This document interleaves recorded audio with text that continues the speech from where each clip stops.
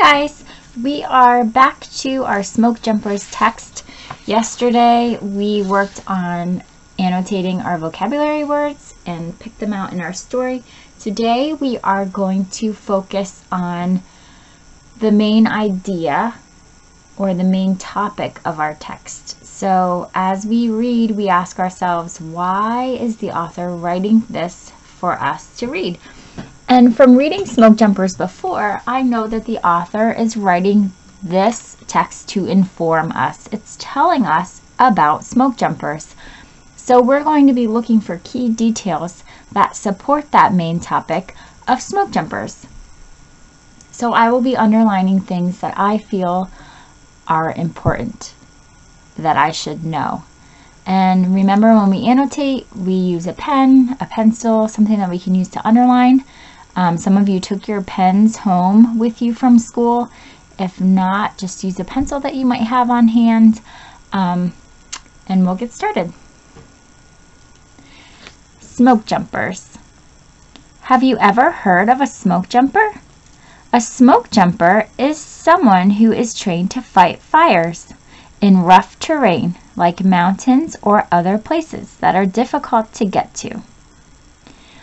I'm going to think about this paragraph before we move on. I like how it told us right then and there what a smoke jumper is.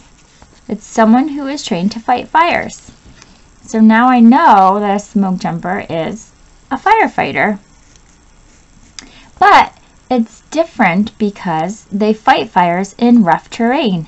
And that was one of our vocabulary words. And I like how the author explains what rough terrain is right in our text. We can use context clues to figure out what rough terrain means. So here it says, like mountains or other places that are difficult to get to. So I'm also going to underline that because I think that's important for me to understand what rough terrain is. So we now know a smoke jumper is someone who is trained to fight fires in places that are hard to get to. Smoke jumping was introduced in the 1930s by the U.S. Forest Service. It was a way to get to forest fires quickly. So here, this is an important part of information about smoke jumpers, but I'm not going to underline it. I'm just going to keep reading. Now remember, when you're annotating, if it's important to you or it's something that you want to come back to remember, go ahead and make sure you mark it. Annotating is different for everyone. It's just a way to make sure that we are understanding what we're reading, and if there's things that we need to come back to, it's a quick and easy way to find them. I'm wondering as I'm reading, because remember, we're asking ourselves questions as we read. Where does the name smoke jumper come from? Why are they called smoke jumpers? So I'm just going to write myself a little note here. It says smoke jumper name come from. This is my questioning that I'm having in my head. I'm wondering if I am going to find that out. So let's keep reading.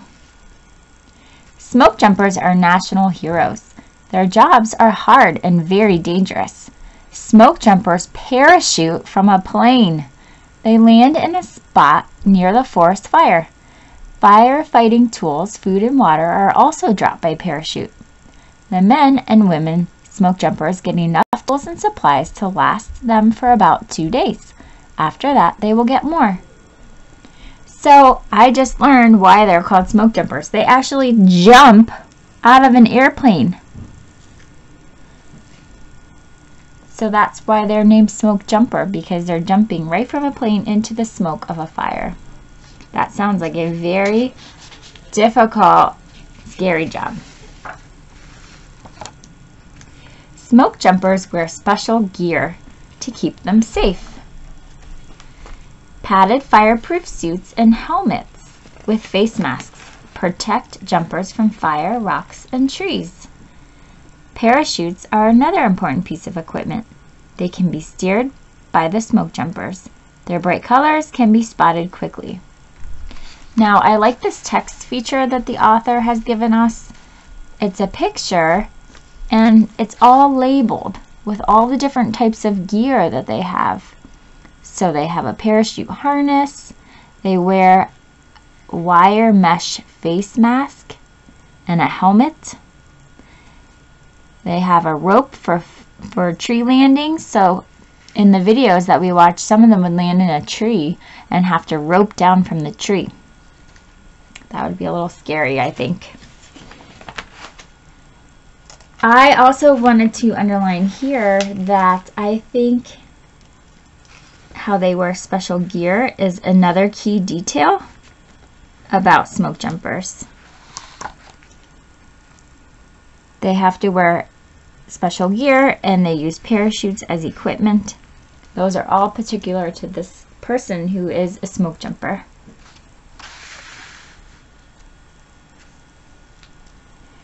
Being a smoke jumper takes strength and training. Smoke jumpers learn how to jump from a plane, handle a parachute, and land safely.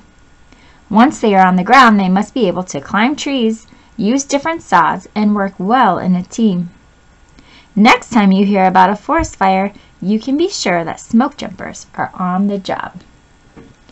So I also think that we can underline some of the job requirements that they have. They need strength and training to know how to jump out of an airplane. They need to learn how to handle a parachute and land safely. And they must also be able to climb trees, use different saws, and work well as a team. A lot of jobs require you to work well as a team. That's definitely a good skill that you want to have. This job, though, you have to climb some trees and use saws, so you might want to think twice about being a smoke jumper unless you're okay with jumping out of an airplane. I know that the author was informing us about the job of being a smoke jumper, and we learned many different key details to support what a smoke jumper might work.